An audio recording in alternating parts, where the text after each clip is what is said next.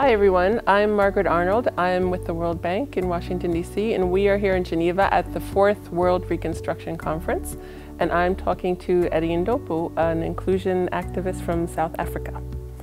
So Eddie, we're here at WRC4 talking about social inclusion after disasters when communities and countries are recovering. Can you just share some of your reflections on that topic and what are the challenges with persons with disabilities? People are being left behind, and there is political will that is required to ensure that the most neglected and the most vulnerable segments of society, like people with disabilities, are at the heart of the planet's vision for itself. And people with disabilities constitute the world's largest minority group, 15% of the global population, yet people with disabilities are systematically forgotten about. In the world of disaster risk management, we often talk about persons with disabilities being literally, physically left behind, right, in evacuation plans and things like that.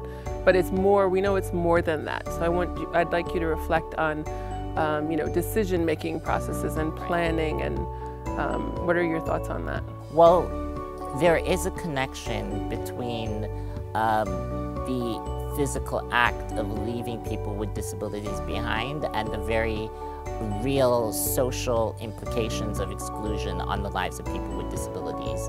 So until we see people with disabilities at the decision-making table, having access to power and not just the built environment, we'll continue to see more and more people with disabilities at the receiving end of disasters. We talk about promoting social inclusion like we're doing some favor to people about being included, and it's really, we don't have a right to exclude people. Right. There is a clear economic, social, moral, political case for inclusion. It is in all of our interests to ensure that the most neglected among us are included. It's not a question of doing people a favor. It is a prerequisite for humanity to prosper. That's how I feel about inclusion.